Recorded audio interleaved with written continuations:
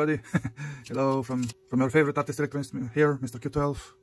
Welcome to a new episode. This time is about thermistors, specifically an NTC, you can see it here, NTC thermistor of 1K, of 1000 ohms. This is a test circuit, what I'm having here.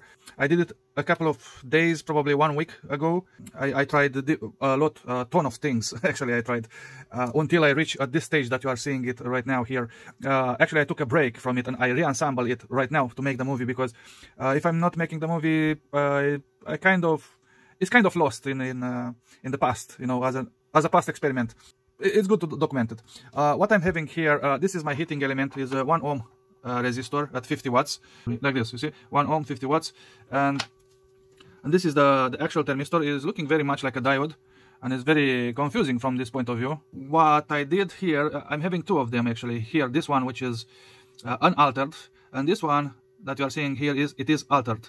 Actually I'm having two probes. This NTC thermistor that is altered, like I said, is modified a little bit here, and this other thing, you see, like a little piece of wire with a blob, with a metallic blob on top of it. This is the sensor from my thermometer, that electronic thermometer that I'm having here. So I'm taking two temperatures in the same time, theoretically from the same spot. The area where I'm taking the temperature is pretty much the same. Let me first present what I'm having here, and then I will go into the problems, because it is a very big problem with this type of sensors. I'm having this power supply just here on the bench from another experiment, and I'm using it is a ATX power supply, and I'm hooking it up to 5 volts a negative rail. These two in the middle are the negative, and this yellow one, which is more like a brown right now, is the 12 volts. So that's the 0 volts and then 12 volts.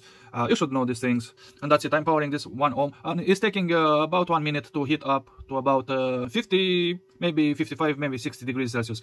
And then what I'm doing, practically what I'm doing, I'm powering the power source from this plug, and I'm leaving it there. I'm reading the temperature there from that probe, and when I'm reaching a certain value that I like, I'm just unplugging the power source, and that's it. I'm disconnecting my heater that I'm having here. That is that simple. This is how I'm creating a heating element, relatively variable heating element. When I'm plugging it out, you will see that this will still rise in temperature a little bit. It's like inertia. The metal case is catching the heat more slowly from already extremely heated coils that are inside it. So this will heat up to catch the heating that is inside a little bit more slowly. That's why apparently it is still rising up the temperature of this external case for a couple of seconds, actually, for a good couple of seconds, I don't know, 10-15 seconds like that, and then it's reaching a peak, and then, or a limit, and then it's staying there a little bit, a couple of seconds, and then it's starting to decreasing. That's the behavior that you will see here. So this is normal. This is not a problem. What is the problem is the sensor. I use it in its original shape, like you are seeing it here, and then I alter it, like you are probably seeing there. Let me zoom in. So what I did, you cannot see it very well. I hold it like this, and I went here to this instrument that I'm having here. Polizor is called in my language. I only touch it. I only touch with the spinning wheel this glass mesh that is having on top. By only touching it by the spinning wheel, it shaved and flattened. I created a flattened area, and that's exactly what you are seeing there. So that's flattened. I got very close to this copper cylinder, whatever it is there that is holding. Probably that's in the middle is the sensor, the actual sensor, and this is like a leg, a copper leg, and this is another copper leg that is holding the leg, the holder for the leg or something. You know, I believe the entire leg is from copper, and then is treated, nickeled. Like this.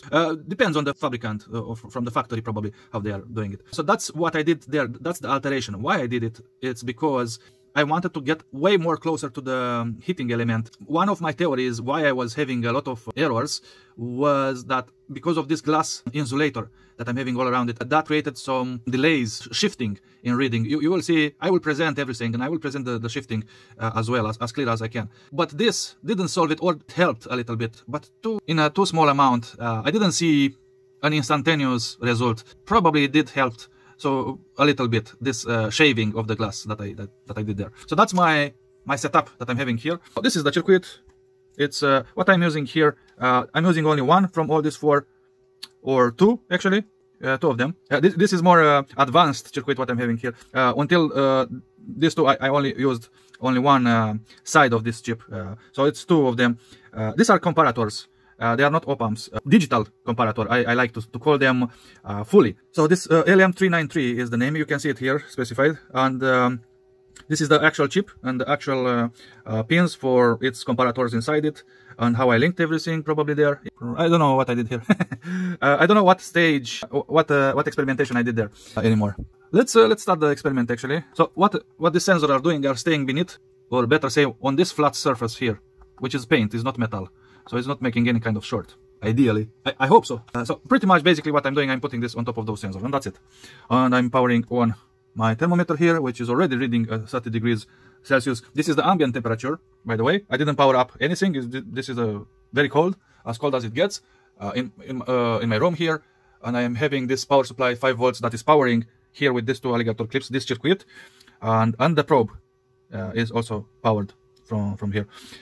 And that's it. Next, I will have to power this power supply, heat up my element, and basically watching this thermometer go up, and these LEDs go up and down. And here you go. You can probably hear it. My power supply there, that is started. So I power it.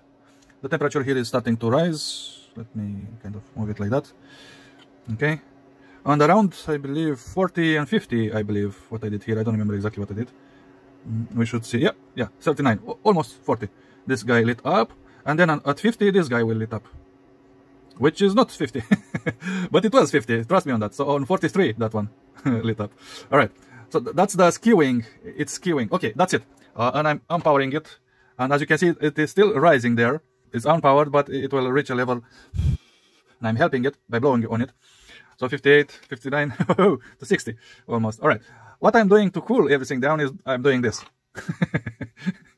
So what you're seeing probably is the surface that is heating up. It was heat up, and I'm blowing a little bit of air. Yeah, that's it. So 35, actually these are the values probably here, 36, 47, and 55, I believe. This is a set of temperatures that I took, but here these 3 guys are with this one, with this sensor that I'm having here. So let's put down the values, and you will see how everything will shift as I'm increasing the temperature, and how everything will shift down when the thing is cooling down, pretty much. One another possible cause of shifting is because this glass element is remaining, or is maintaining hot a longer time or cold a longer time than the pure metal, naked metal sensor that is there. So it's a clear difference from these 2 probes. They are not the same. This is the major issue that I'm having, testing with 2 different probes, pretty much. One possible cause is because of this glass element that I'm having here, that is surrounding the actual sensor that is inside. I try to shave it off to get more closer to the actual sensor inside it, but not really. Not a satisfactory conclusion. I still got the shifting in reading. It's not shifting in temperature, it's shifting in reading the temperature. That's the problem. You will see it in a second. It will be clear very soon. Yeah, you see, if I'm taking out the sensor, this is the actual sensor. Both of the LEDs are lighting up. So for you to know if they are blinking, that's why, is from making a poor connection inside it. So this is a test of readings that I did, most probably with that thermistor. And like I said already, these 3, I took them with this new one. I prepared here a little piece of paper, and we will write down the values here, what we are seeing there. We will pay attention to first one. It should lit up. It should have, yeah, 39.7. Okay, so this number 1 and number 2. Number 1 representing this LED here, and number 2 is that LED, the second comparator from the chip. And this is the first comparator of the chip. You see it's 38, 1 degrees down already, because this is cooling down, but very slowly. It was 39, now it's 38. Yeah, it shut off. Let's plug it in, let's make it hot again. You see it's a couple of tens of seconds. Yeah, 38.6 this time. Let's pay attention to the second one. This one. 41, 42, 43 it was like last time. Hopefully it will get to the 50. 45, that's good, that's good. Yeah, here, 46.8. So, and this will continue to rise up. It doesn't matter that. We are cooling it down, like that. And 40, I didn't catch it. Let's do it like that. So, 47-ish, 47, 46-ish, 46.8. What I wanted to show you, okay, so it's maintaining at 46. Now is pretty close to this values that I'm having here. You see it's 47, 47, and this is, it should have been 36. So this is when the temperature is increasing. So I will put a little arrow pointing up. Like that, when the temperature is increasing. And this is again some sort of ambient, because this place is heated up probably a little bit, and it doesn't want to go down that easy. And let's see. 40, exactly on 40, 43 now, 43. Yeah, and the maximum is 45 right now. Well, it's good, it's good. No, and that's 46, probably, whatever. Let's see when it's going down. 42, 43, let's see, 43.5, 40, it's jumping too quickly. 43.8. Probably. Actually, the range is a bit more drastic, is more larger. So now it's like 3 degrees here difference, but it's usually like 5, 6. Sometimes I get it to 10 degrees even difference when it's going down. Here I played a little bit. Okay, it needs a little bit more hit. So now I plug it in. Now it's increasing. Yeah, 44.7. So it was somewhere in the middle there. And now I will wait to cool down by itself. I will blow some air on it to cool it more faster. All right, so now it's 47. So this second one is when I was playing with this, when I was taking it out on and off. So this kind of doesn't matter, kind of, but it is telling the story a little bit. This is telling the shifting, is showing the shifting, that when it's increasing is lighting up, that LED is lighting up at one value, and when it's cooling down is showing a completely different value, and it's not precise on a certain degree. It's not accurate. It's not specific to a certain temperature. I cannot draw a graph when it's shifting up and down like this. You know, when it's increasing is at one value. When it's decreasing, the temperature is at a completely other value. It should be a single value when it's increasing, and when it's decreasing and reaching that value, it should turn off. It should be like that. Now it's reaching 44.5, and this guy is still lit up. 44. So now it's cooling down by itself. So 43.8 was the last catch that I did. 44, almost there. 43.9. Let's see if it's 3.8, if it's the same here. Come on to 43.0. Okay, 0.2, 0.1, good, good, good, good. You see how big the shifting is. This is 4 degrees from 46. Okay, now 41.9, 41.8. So this is the 41.8, 5 degrees to the mustache, less than when it was heating up. This value, I took it when the element was heating up. And this value here is when the element is cooling down. And here in the middle is when I was switching, moving it around, forcibly cooling it down. Let's see, now it's 40 degrees, 0.0, good. So let's see, let's see this other one, if it's still about 5 degrees less. Who knows, who knows, we will see. Probably it will be this 36 that I noted it here, probably. So 39.7, so it passed already that point, and we have to wait it. So 39, almost 1 degree difference, and now, come on, now is 1 degree difference. 37, 2 degrees difference. I'm also blowing air on the element there to cool it more faster, and in the same time keep an eye on this and that. So it's 37, good, good, good. It is good because it is confirming, or showing, better said, is showing the exact same behavior that I had it until now. These days of hardcore experimenting, actually, and I couldn't figure it out what the hell is going on. It is what it is. I mean, probably it's a poorly designed element, but you have to understand it a little bit. I will talk about it in a second. Let's pay attention here. What's this is doing? So 36 is 3 degrees. 36.3. Yes, and it is actually confirming exactly what I'm having here. That 36 is here 36.3. So it's how much? Not much, not that much. 3 degrees difference for the first one, and here is 5 degrees for the second one. And I had even bigger differences. This 5, which is a very big difference, very, very big difference. This 5 degrees difference is not good. It's not good at all. It's very annoying. At least these days that I did all this experimentation with this specific thermic sensor, I realized that this, and I also find its datasheet and its actual name. I realized that they are very good for very high temperatures, up to 300 degrees, if I remember right, because it's having that glass insulator that is insulating for very high temperatures. And they are very good to take one single temperature, and they are not very precise, but they are good enough. Tiny little bit of shifting in the reading is not such a big deal when you are dealing with very high temperatures. Even these temperatures that I'm having here, 40 degrees or 30 degrees, this shifting is kind of manageable. It is like hinting you. This is more like a hinting temperature element. It's hinting you, yes, dude, you reach that area, that zone that is heat up at relatively that temperature. It's not it's not that precise. And this was my biggest issues that I wanted to solve, and I couldn't solve this problem with this shifting in reading of the temperature. I couldn't solve it. I tried to peel off that glass to get more closer to the sensor element there, but it didn't really help. With this entire element that I'm holding right now in my hand, probably it got that 8 degrees or 10, even 10 degrees difference. This one is a bit more sensitive, but it's not that sensitive as I wished. It's not that specific. It's not that accurate. It's not that precise like this other one that I took the reading with, which is bare metal. There is not surrounded by any isolation. These are very unprecise sensors, but even if it's unprecise like that, it is still good to give you a hint that you got let's say it's a certain temperature that you reached, and it's kind of good enough. And right now I'm actually crazy enough to build it. Right now I'm in the middle of this circuit. Is exactly what you are seeing here on the breadboard, but I'm using two comparators, and I will lit 4 LEDs, 4 ranges, 30, 40, 50, and 60 degrees. And they will be crappy as my experiment that I'm having here. I do expect to be as crappy as that. It will be good enough. It will be okay enough, even if I will have such a big tolerance. This is a very big tolerance between readings. This is incomplete. What you are seeing here is in the middle of making it. I am making a movie about it, actually, how I'm making it. So this is it. This is the test that I did for this specific temperature sensors. And they are crappy. They are very crappy, very imprecise, very out there.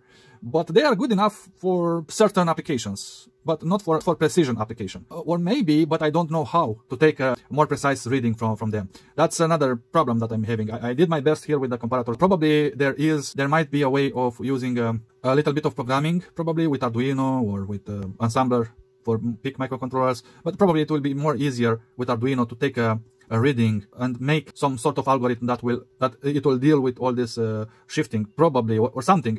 I'm not completely sure, but it might be another way, more precise way of reading it than what I'm having here. To more accurately know this kind of shifting, to know it, to test it hard enough, and to note down all the values, and to pay attention to what is consistent, what is the same every time, and then make that algorithm in programming. And based on that algorithm, it will be very precise theoretically, but you have to test the shit out of it until you will get all the data from it. Right now I'm using this 1 kilo. I did specify it here, actually 1 kilo. This is the value of the sensor, and here I'm using another 1 kilo. As you can see, this is a little board that I'm having here. I'm having that black resistor there. It's 1 kilo there, and that's it. The rest are just metallic pads. And I'm thinking maybe this arrangement also is contributing to shifting, because that resistor is heating up as well. It's too close to the sensor. But I did this test with the sensor linked only to the wires, and I got exactly the same result, even worse results than this one. This is the problem, this is the issue. I don't know how to solve it better than this. I only explained the obvious things that I could find. Do I recommend that? Depends on your application. If you don't need accuracy, you can use it for very brutal temperature reading, but for finer reading, for precise reading, I do not recommend it at all. Or at least I don't know how to use it. Probably there are other circuits in this world different from this comparator one that I'm doing it here. Probably there are more sophisticated chips, or even programs or algorithms that can kind of deal with this misbehavior. And also, another aspect of this problem, I'm not completely sure where is coming from this shifting. It is from the sensor, it is from that little resistor that I'm having there, it is from the comparator, because it might be from a sum of little errors. That's a little error, another little error, long wires, a little error, the comparator, a little error, and all of them sum up will give me a bigger problem. That's another point. I really don't know. I'm highly suspecting is this shifting is from this thermistor sensor, but maybe I'm wrong. Maybe it's something else completely different. Maybe this is very precise and I'm having crappy arrangement here, but I doubt it. These are the faulty, or not faulty, but imprecise thermistors. It's not because they are cheap, and they were very cheap. I don't think they are fake or anything like that. I think they are very good, actually. But the application that you are using is not meant to be used with precise reading. Most probably. That's my conclusion. Please prove me wrong, and do share if you find another way of more precise reading than what I did here. Yeah, that's it. That's it about this experiment. Thank you very much for watching. I hope you like it. Also, leave a like for your favorite artist electronist, Mr. Q12 here. I say to you goodbye. Bye-bye.